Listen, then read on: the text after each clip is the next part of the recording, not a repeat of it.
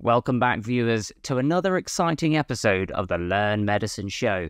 Today we are diving straight into the fascinating world of the cardiac axis. Now, the cardiac axis is all about measuring the mean direction of electrical activity within the heart. So picture this: under normal circumstances, the electrical activity flows like a symphony through the chambers of the heart, following its intricate electroconduction pathways. This orchestration produces distinct waves on our ECG trace: the P waves, QRS complex, and the T waves. But here's where things get really interesting. So those ECG electrodes that we place on the body, they record the net movement of electrical activity, and we call this net movement of electrical activity a vector. And when the vector moves towards the ECG electrodes, the resulting wave on the trace becomes more positive. Conversely, when the vector moves away, the wave becomes more negative. So armed with this knowledge, let's uncover the secrets of the cardiac axis by focusing on two key players, the QRS complexes from LEAD1 and LEAD-AVF. These complexes can be positive, meaning that they generally extend above the isoelectric line, or negative, meaning that they generally extend below it. By examining them closely, we can calculate the cardiac axis. The cardiac axis is measured in degrees, so we need to add some reference points to our exploration. Let me introduce you to the hexaxial reference system. This amazing system gives us 360 degrees of reference points.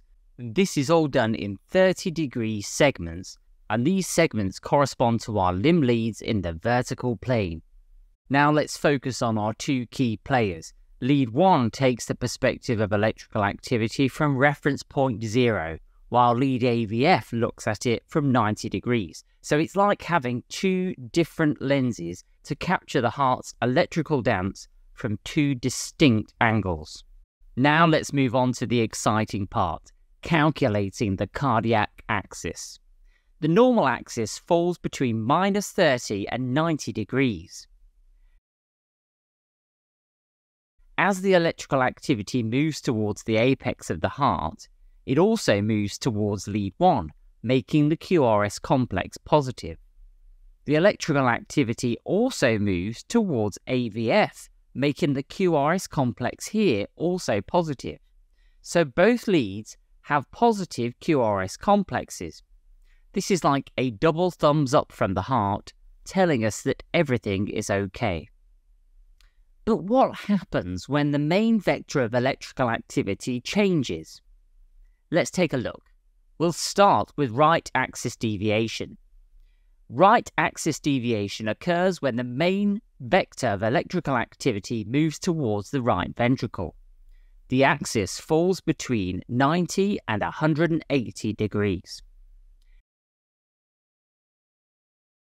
In this scenario, the electrical activity moves away from LEAD1, making the QRS complex negative, and moves towards LEAD-AVF, resulting in a positive QRS complex. To remember this pattern, just think of the phrase "right is reaching," indicating that the QRS complexes from LEAD1 and AVF appear to be reaching towards one another. Right axis deviation can be caused by various factors. It can be a normal variant seen in neonates, but it can be also caused by pathological processes such as right ventricular hypertrophy or cor pulmonale. Now let's shift our focus to left axis deviation. This occurs when the vector of electrical activity moves towards the left side of the heart and falls between -30 to -90 degrees. As the electrical activity moves towards the left side of the heart, LEAD1 becomes positive, whilst LEAD-AVF turns negative. These outputs tell us that the cardiac axis falls somewhere between 0 and -90 degrees in the highlighted area. But to confirm left axis deviation, we need to be certain that the axis falls between -30 and -90 degrees. To confirm left axis deviation, we can introduce a further lead, lead 2. And so long as the electrical vector is moving away from lead 2, producing a negative QRS complex in this lead, we can be certain that the axis falls between -30 and -90. I'm going to shade in the area of the hexaxial reference system here, so you can see what this adds to our analysis. It's effectively showing that the vector is moving beyond the -30 degrees, so we can confirm left axis deviation. If this explanation is making you feel puzzled, do not worry. Just remember the following. Left is leaving, meaning that the QRS complexes in LEAD1 and AVF are moving away from one another, drifting apart. Their drifting apart makes lead 2 become sad, giving it a negative disposition. Poor lead 2. Left axis deviation can be caused by factors such as left ventricular hypertrophy, left bundle branch block, and inferior myocardial infarction. Finally, let's talk about the extreme axis. This happens when electrical impulses originate from the ventricles and spread upwards, and fall between -90 and 180 degrees. In this scenario, the mean vector moves away from both lead 1 and AVF, resulting in both complexes being negative. It's like a double thumbs down sign from the heart, showing us that things are not okay. Extreme axis deviation can be caused by inappropriately placed ECG leads, but can also be caused by ventricular tachycardia.